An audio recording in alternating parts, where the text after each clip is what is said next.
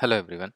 In this video, we are going to see how to configure language in Salesforce messaging for in-app so that it will translate and display in the language we have specified. When we set up the messaging for in-app and web, we will get the code snippet from Salesforce. This code snippet will be used to host the chat. In the code snippet, we have embedded service underscore bootstrap.settings.language. So using this language attribute, we can change the language so that it will translate into the language that is specified.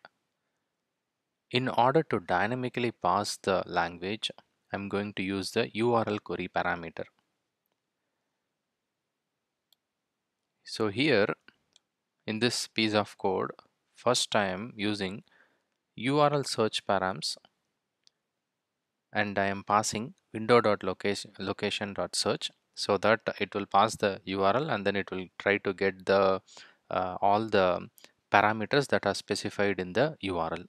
Next, I am checking whether the params variable has language attribute in it or the declaration. If language is present, it will get what is the language. Else, it will set the default en underscore us, which is for English US.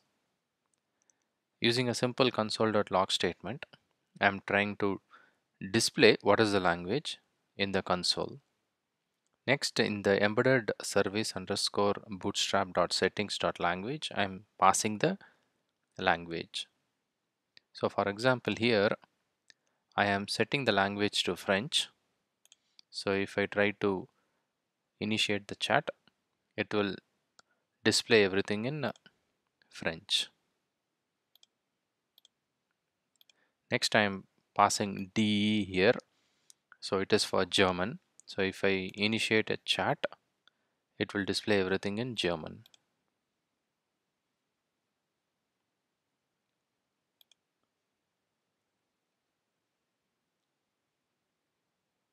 Please check the video description. In the video description, I have shared my blog post. From the blog post, you should be able to get this sample JavaScript code which was referenced in this video.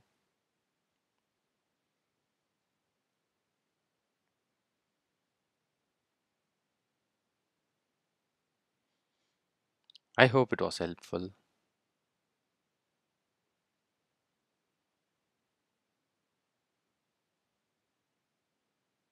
Thank you for watching.